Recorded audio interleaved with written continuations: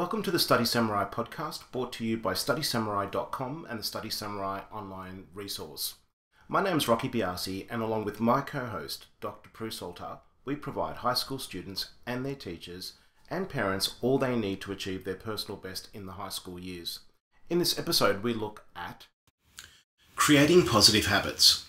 How many times have you said, or perhaps have heard, I'm just not motivated, fill in the blank, I'm just not motivated to whatever.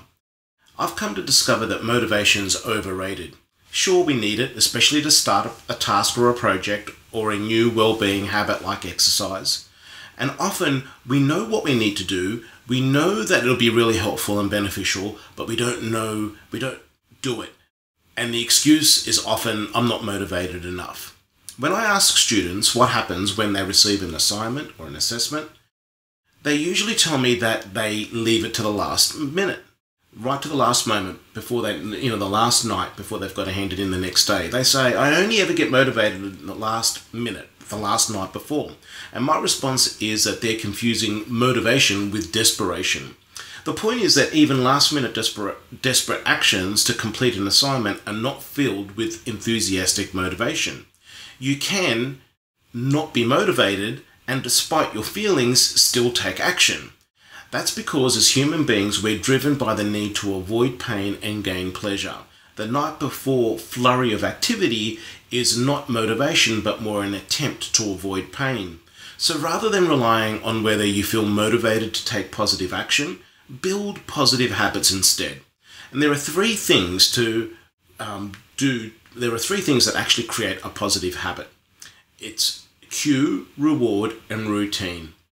First, it takes 66 days to create a habit. The first 21 days can be the most difficult to persevere until you create your positive habit that you need. So to create the positive habit, you want to identify your routine. So what's one habit you want to build in your life that's going to make a really big difference? Why did you actually choose that? Write down your reasons for that. And then you want to give yourself a reward. And then you need to identify a trigger, and that can be a person, place, time, or environment.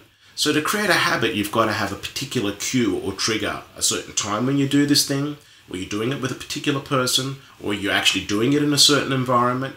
It doesn't have to be all of those, but you need to choose a particular cue or a trigger.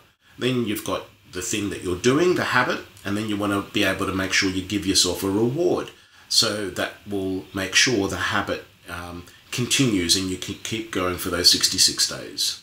And that's all for today's episode of the Study Samurai podcast. Go to StudySamurai.com for more episodes and resources, including a free presentation and more information about how your school or family can subscribe to the online Study Samurai library.